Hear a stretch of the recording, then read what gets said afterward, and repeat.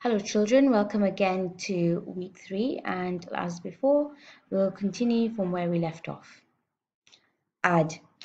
Good news, huh? Bob says when Mark's out of earshot. Looks like you might be getting some more supplies. I don't want to paint for Mark, I say. I'm painting for Ruby. You can do both, Bob says. You're an artist after all. While I watch the movie, I try to come up with a new hiding place for my paintings. Maybe I think I could fold them once they're dry and stuff them into knot tag. It's a long movie. At the end, the sheriff marries the woman who owns the saloon, which is a watering hole for humans but not horses. It's been a long time since I've seen a western that was also a romance. I like that movie, I say to Bob. Too many horses, not enough dogs, he comments. An ad comes on. I don't understand ads. They're not like westerns where you know who the bad guy is supposed to be, and they're hardly ever romantic unless the man and woman are brushing their teeth before they face lick. I watch an ad for underarm deodorant. How do you know who's who if they don't smell? I asked Bob. Humans reek, Bob replies. They just don't notice because they have incompetent noses. Another ad comes on. I see children and their parents buying tickets, just like the tickets Max sells. They laugh, enjoying their ice cream cones as they walk down a path. They pause to watch two sleepy-eyed cats, huge and striped, dozing in long grass. Tigers.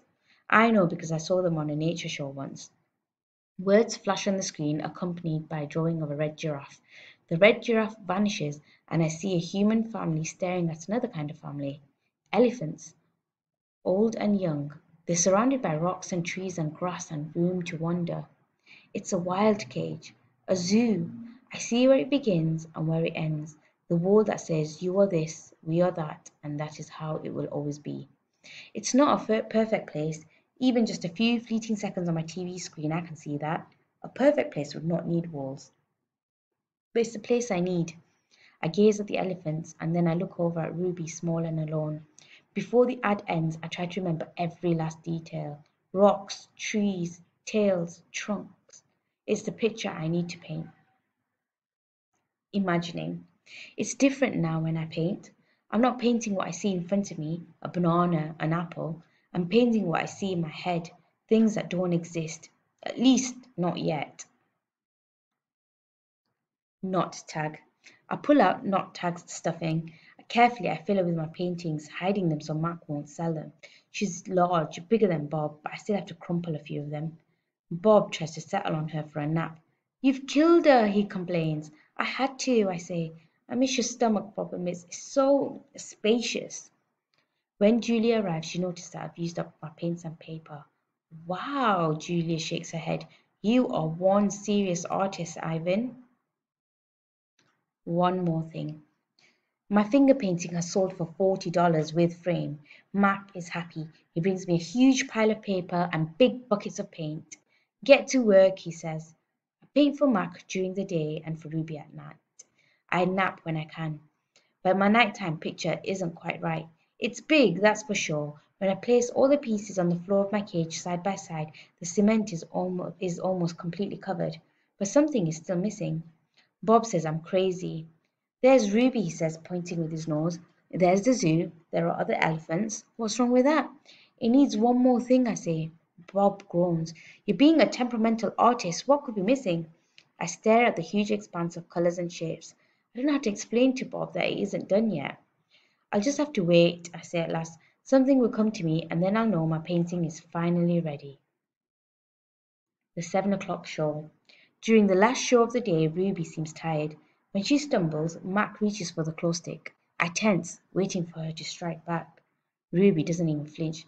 She just keeps plodding along, and after a while, Snickers jumps onto her back. 12. I lie in my cage with Bob on my stomach. We are watching Julia do her homework. She doesn't seem to be enjoying it. I can tell because she is sighing more than usual. Again, for the 100th time, or maybe the 1,000th, I wonder what is missing from my painting. And for the 100th time, or maybe the 1,000th, I don't have an answer. Dad, Julie says as George passes by with a mop, can I ask you a question? May I? George corrects. Ask away. Julie glances down at a piece of paper. What's the difference between the word spelled Principal and the one spelled Principle? The first one is the head of a school, like Mrs. Garcia. The second one is a belief that helps you know what's right or wrong, he smiles. For example, it's against my principles to do my daughter's homework for her. Julia groans. If I'm going to be an artist when I grow up, why do I need to know how to spell? With a laugh, George heads off. Poor Julia, I think. Gorillas get by just fine without learning how to spell. All those endless letters, those sticks and circles and zigzags, filling up books and magazines, billboards and candy wrappers. Words. Humans love their words. I leap up. Bob goes flying straight into my pool. A word. You know how I feel about wet feet, Bob yells. He scrambles out of the water, shaking each foot in dismay. I look out my window at the billboard. I can still hear Mac's voice in my head. Come to the Exit 8 Big Top Mall and Video Arcade, home of the one and only Ivan, mighty Silverback.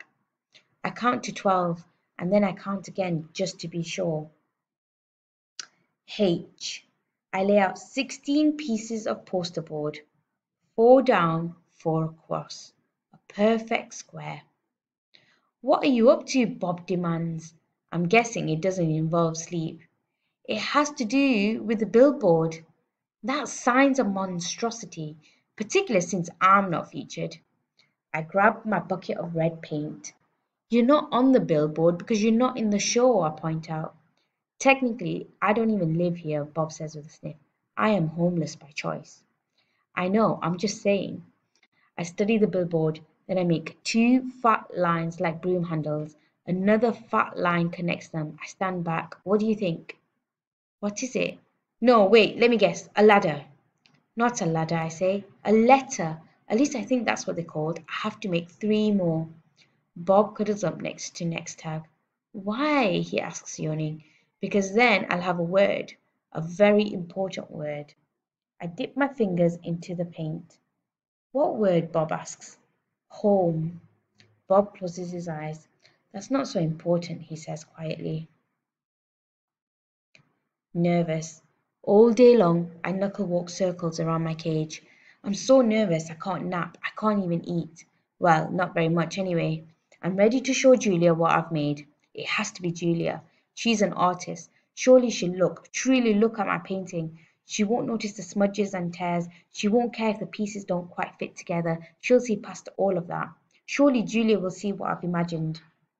I watch Ruby trudge sullenly through the 4 o'clock show and I wonder, what will happen if I fail? What if I can't make Julia understand? But of course I know the answer. Nothing. Nothing will happen. Ruby will remain the main attraction at the Exit 8 Big Top Mall and Video Arcade, conveniently located off I-95, with shows at 2, 4 and 7, 365 days a year, year after year after year after year. Showing Julia. It's time to show my work. The mall is silent except for Thelma the macaw who's practicing a new face. Uh-oh. Julius is finishing her homework. George is sweeping outside. Mac has gone home for the night. I grab Knot Tag and carefully pull out the folded papers. So many paintings, page after page, piece after piece of my giant puzzle. I pound on my glass and Julia glances over. Fingers trembling, I hold up one of my paintings. It's brown and green, a corner piece. Julia smiles. I display another picture, and then another, and another, and another, each one a tiny part of the whole. Julia looks confused. But what is it? She asks. She shrugs. It doesn't matter. It's just as pretty as it is. Uh-oh, says Thelma. No, I think. No, it does matter. More paintings. Julia calls out to Ivan. He's done for the night. Grab your backpack, he says, and hurry, it's late. Gotta go, Ivan, Julia says. Julia doesn't understand. I have to find the right pieces. I dig through the pile. They're here somewhere. I know they are. I find another one, another. I try to hold 4 of them up against the glass. Bob, I say, help me, hurry. Bob grabs paintings with his teeth and drags them to me. One by one, I shove pictures through the window crack. They crumple and tear. There are too many pieces. My puzzle is too big. Careful, Ivan, Julia says. Those might be worth millions one someday. You never know. She arranges the paintings into a neat stack. I suppose Mac's going to want to sell these in the gift shop.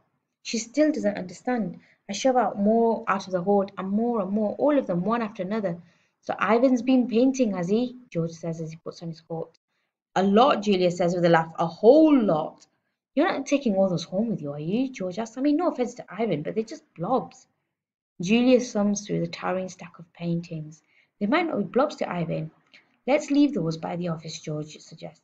Mark will want to try selling them, although why anyone would pay $40 for finger painting a 2-year-old could do, I don't know. I like Ivan's work, Julia says. He puts his feelings into them. He puts his hair into them, George says. Julia waves goodbye. Night, Ivan. Night, Bob. Press my nose against the glass and watch her work away. All my work, all my planning wasted. I look at Ruby sleeping soundly, and suddenly I know she'll never leave the Big Top Mall. She'll be here forever, just like Stella. I can't let Ruby be another one and only. Often, when visitors chest beating, Often, when visitors come to see me, they beat their hands against their puny chests, pretending to be me. They pound away soundless as the wet wings of a new butterfly. The chest beating of a mad gorilla is not something you ever want to hear, not even if you're wearing earplugs, not even if you're 3 miles away wearing earplugs. A real chest beating sends the whole jungle running, as if the sky has broken open, as if men with guns are near. Angry. Thump! The sound, my sound, echoes through the mall. George and Julia spin around. Julia drops her backpack. George drops his keys. The pile of pictures goes flying. Thump, thump, thump. I bounce off the walls. I screech and bellow. I beat and beat and beat my chest. Bob hides under knot tag, his paws over his ears. I'm angry. At last I have someone to protect. Puzzle pieces. After a long while, I grow quiet. I sit. It's hard work being angry. Julia looks at me with wide, disbelieving eyes. I'm panting. I'm a little out of shape. What the heck was that? George demands. Something's really wrong, Julia says. I've never seen Ivan act this way. He seems to be calming down, thank goodness, George says. Julia shakes her head. He's still upset, Dad. Look at his eyes. My pictures are scattered all over the floor like huge autumn leaves. What a mess, George says, sighing. I wish I hadn't bothered sweeping tonight. Do you think Ivan's okay? Julia asks. Probably just a temper tantrum, George says. He reaches under a chair to retrieve a brown and red picture. Can't say I blame the guy stuck in that tiny cage all these years. Julia starts to answer, but then she freezes. She cocks her head. She stares at her feet where my pictures lie in disarray. Dad, she whispers, come see this.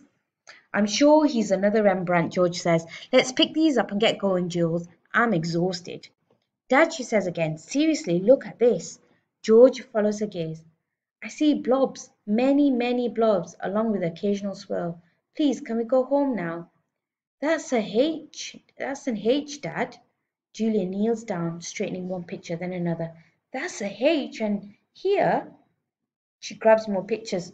Put this one here, and I don't know, maybe that one. You have an E.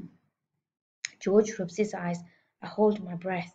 Julia is running now. She picks up one picture, sets down another. It's like a puzzle, Dad. This is something. It's a word, maybe words, and a picture of something, a giant picture.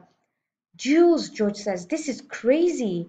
But he's looking at the floor too, wandering from picture to picture and scratching his head. H, Julia says. E-O. Julia chews her lower lip. H-E-O, and that one looks a lot like an I. H-E-O-I, George writes in the air with his finger. I-E-O-H. Not the letter, an actual I, and that's a foot, or maybe a tree, and a trunk. Dad, I think that's a trunk. Julia runs to my window. Ivan, she whispers, what did you make? I stare back. I cross my arms. This is taking much longer than I thought it would. Humans. Sometimes they make chimps look smart. Right, we'll end there as we're running out of time and it's the end of the chapter. And we'll continue on next week.